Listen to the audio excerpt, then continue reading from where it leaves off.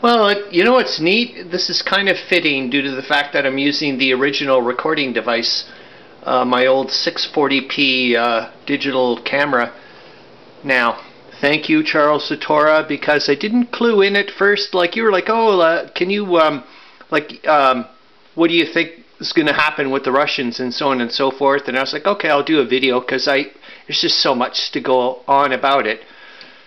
Then I'm looking over here, and I was like, oh shoot, this has got something to do with Charles Latora and what he wants to find out about. And I was like, how the hell am I going to do this? It's on a completely different part of the map. Reason being is because I need to start inserting map 5-6S. I was looking at it, well, from this perspective this way with the Russians. And I was like, Jesus H. I know based on the Borevich dictum and also with the Katowice conference agreement, it's perfectly okay for Borevich and the Austro-Hungarians to push all the freaking Russian troops here that are just in really bad shape. It's actually, they're in, well, you're going to see in a minute, it's really, really, really bad shape here.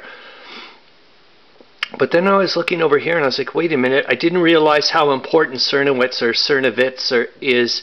I'm going to have to call it Czernowitz. You know what? I'm just going to have to go just the way everybody else seems to do it. Just pick and choose your pronunciations. Anyways, and some I'm going to get right and some I'm going to get wrong. That's just the way it goes.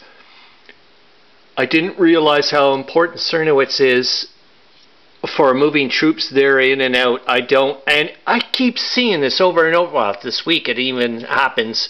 I think the Austrians retake Czernowitz from the Russians.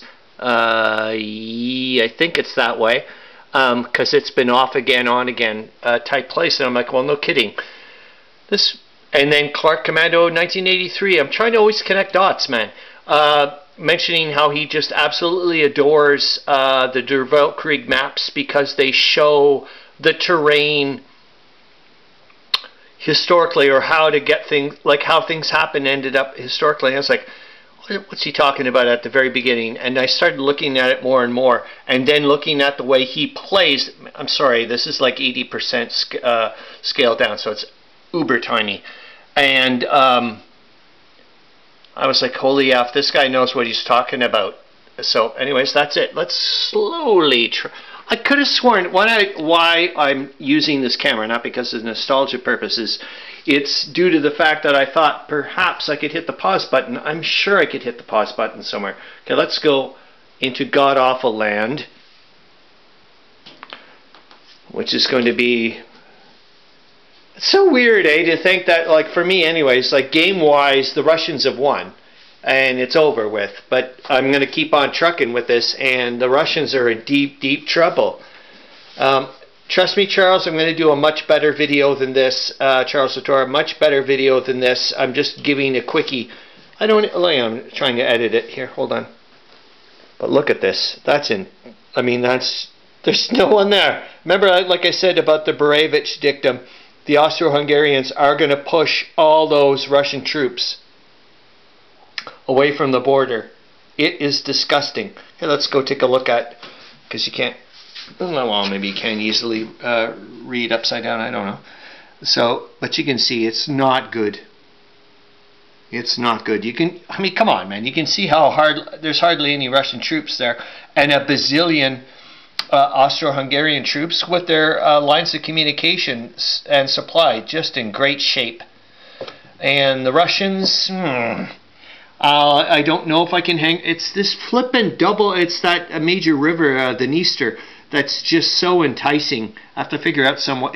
Well, actually, it's this. It's the glaring hole between the 8th and 3rd. I just don't know if I can get enough troops down here. I know there'll be a ton of troops come January. I just don't know how far back.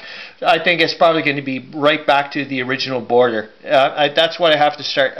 You know what? Maybe that's what I have to start realizing, is that that's probably what's going to happen. The Borevich dictum is going to dictate that that's as far as they go. And then I have to start planning. Oh. Anyways, that's it. Adios. I think so. Nope. It's been so long since I've used this camera. Oop, I have to hit the thing.